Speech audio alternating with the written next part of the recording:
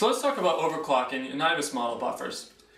Now remember that your voltage time data inside of an IBIS output model is essentially what is used by a signal integrity simulator to determine when to switch the data of an output IBIS model. Because remember, you have 4 VT waveforms.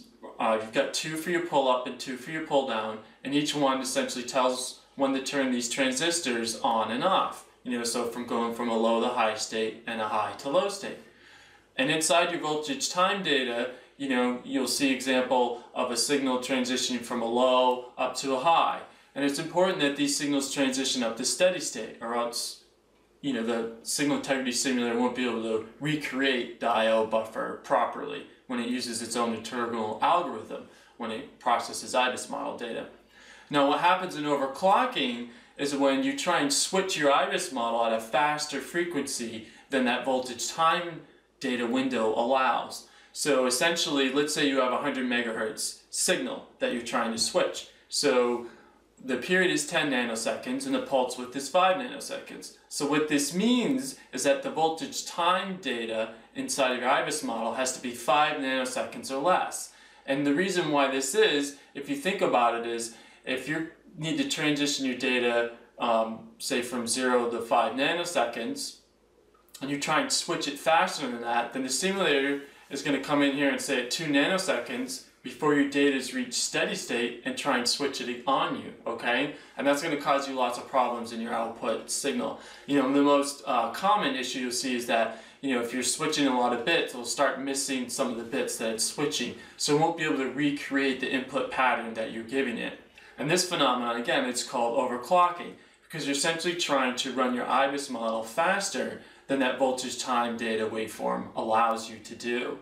Now this used to be a much bigger issue with IBIS models before a lot of the signal integrity simulators started trying to address it. So a lot of the different SI tools now have the capability to help you handle this. They have different flags or settings you can use that allow you to, say, cut out initial lead time, or what they'll call dead time on the end.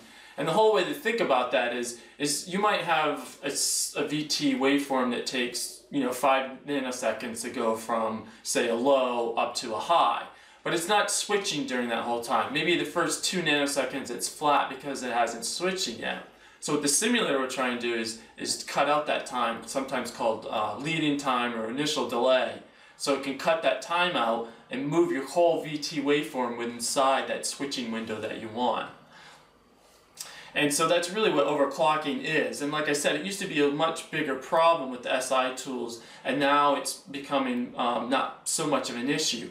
But it's still something that you really need to be concerned about, because if your IBIS model is overclocked, then you're really relying on the signal integrity simulator to fix it for you. And they sort of do this behind the scenes and on the fly for you when you run your simulations. So you can't really see how they're modifying or editing the data for you. So it's actually always better to make sure that you don't have an overclocked IBIS model in the first place to avoid this issue. Thanks for joining me today for this coffee break video. I hope you enjoyed it. If you have any questions or feedback, or if you have a topic that you'd like me to discuss next time, send me an email at tim@signalbytestech.com. And be sure to join us online at signalbytestech.com. Sign up for our newsletter, be notified when we do another one of these videos. Now, I'm going to have another cup of coffee, and it's probably time for you to get back to work. I'll see you next time.